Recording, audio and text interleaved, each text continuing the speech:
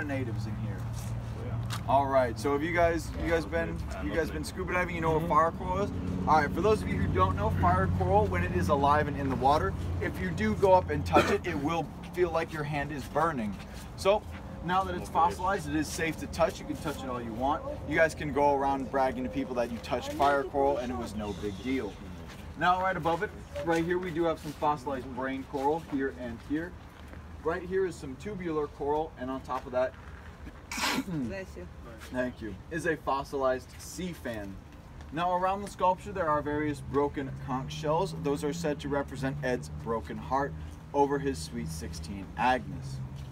Now, right in the middle, we do have this face here. Yeah. Many people believe that this is, Ed's selfie, as it's been dubbed. Now, unfortunately, we don't know whose face it is. It's not necessarily Ed's. It could be anyone's face. Ed never wrote down whose face it was supposed to be. Many people say that it's a very ugly face, so that leads people to guess that it is the mother-in-law's face. Now, the yellow eyes inside of it have not always been there. Back in Ed's day, when he was giving a tour, there was a child who was very afraid of the face. So Ed, being a problem solver, he goes around, asks all the children on his tour, does anyone have a marble? Sure enough, the little kid pulls out a yellow marble.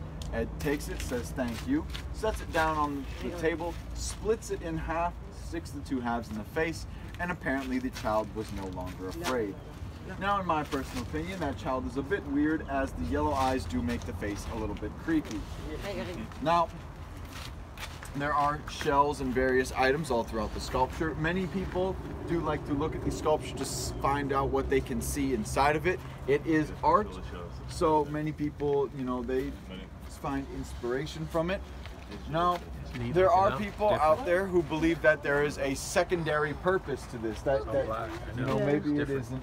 Oh, if you guys are wondering about that lizard right there, those are agama lizards. They're from West Africa.